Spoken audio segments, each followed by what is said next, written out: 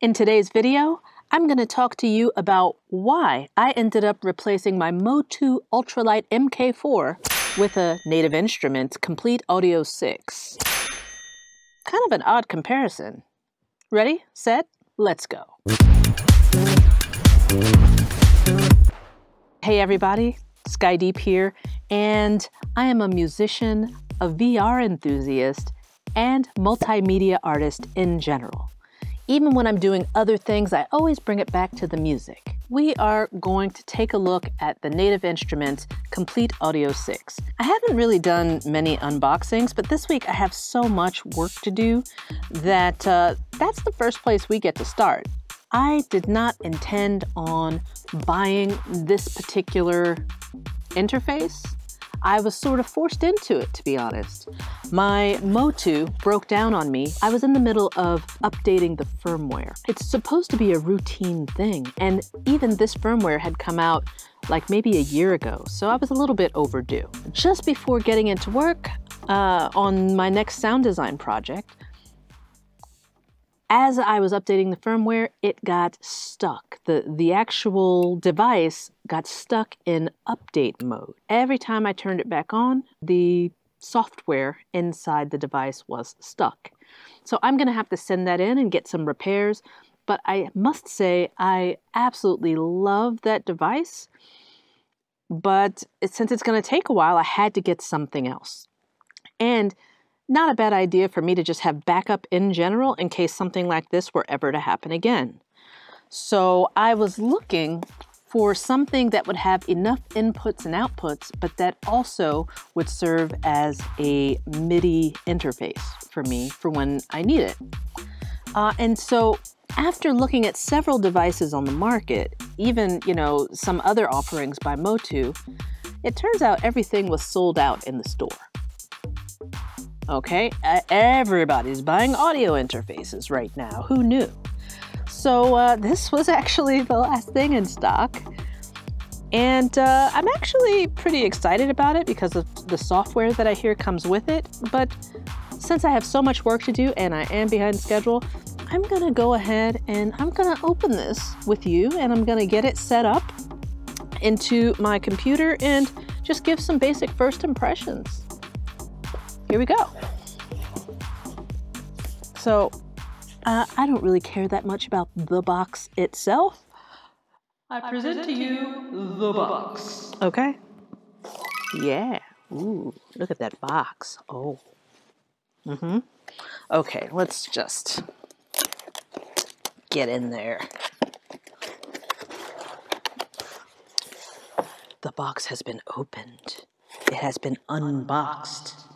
Okay, got a little gift here. Looks like a little gift card or something.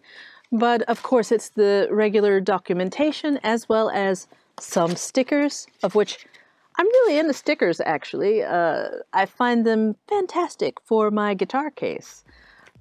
If and when travel ever happens again, I'll have some new stickers. All right, and inside, let's just get in here.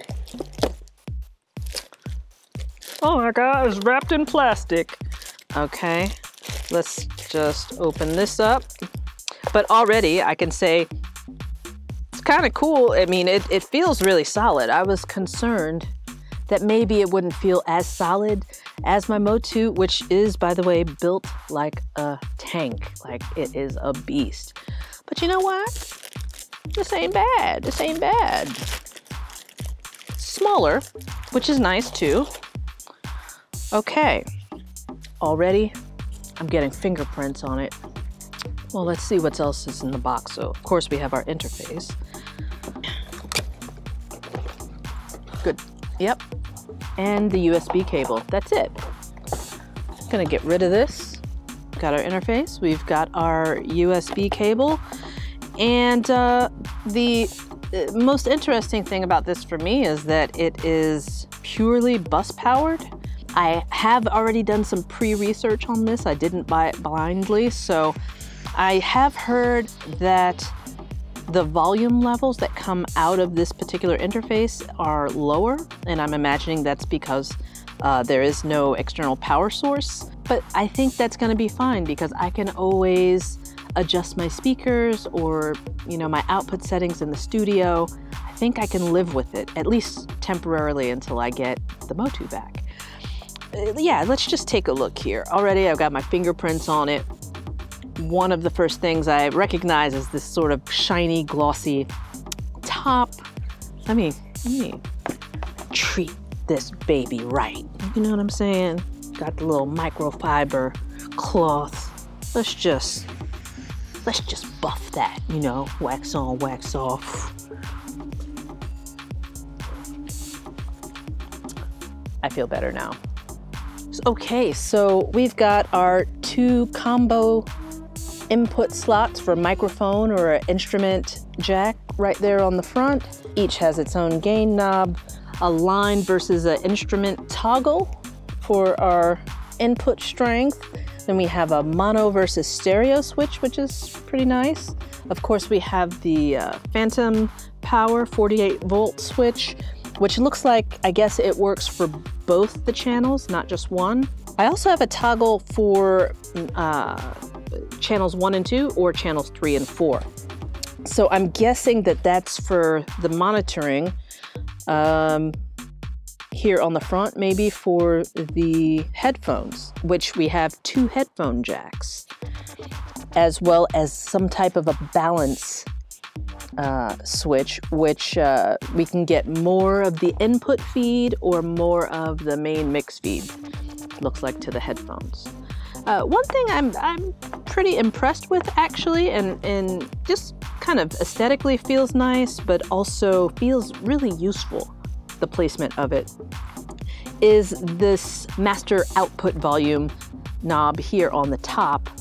I was a little bit turned off by some of the SSL interfaces because everything seemed to be on top of the interface, and I like things that are more front focused, but I do appreciate having at least just this volume knob on top because it's separate, it's nice and big, easy to reach, and that's probably what I'm using more often than not.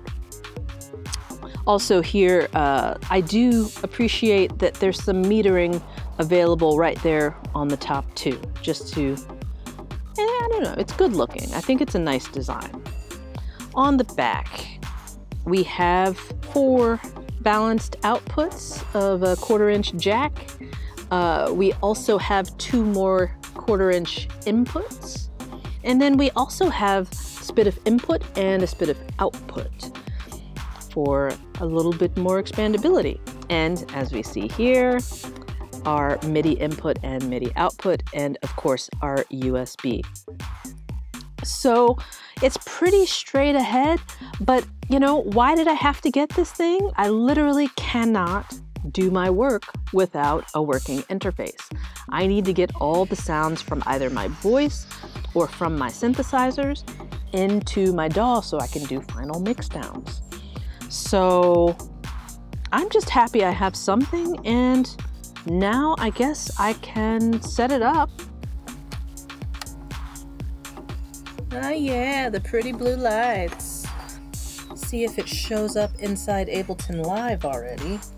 Yeah, I mean, it shows up immediately, right? Class compliant, I don't need to install anything. No, I didn't read the directions, I just went for it, right?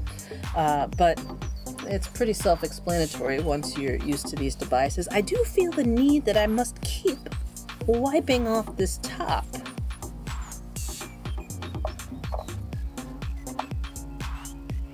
I mean, those are the basics, that's what you do.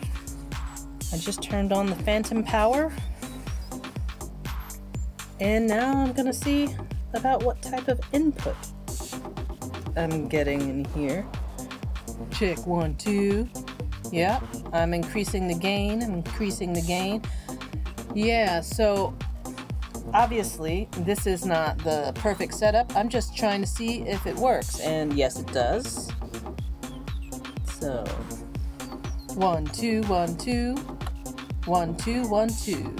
Yeah, so I will say, just as a quick test, straight away, it already seems like I have to push the gain a little farther than I normally would when I'm on the MOTU. So my mic technique, if I were recording vocals, would have to be even more precision. I think I'd have to be really right up on the mic. Either way, I know that I have a working device. So let me know if you have any questions about this box that I can specifically test out and answer. If this video was helpful at all to you, and if you want to see more content about audio production and my creative process, please do subscribe, click like, and click the bell if you want to be notified each time that I upload a video. So now I've got to get to work. I can give you much more of a comparison or an analysis down the line. I can give a full review. But for now, thanks so much for watching, and I'll see you on the next round.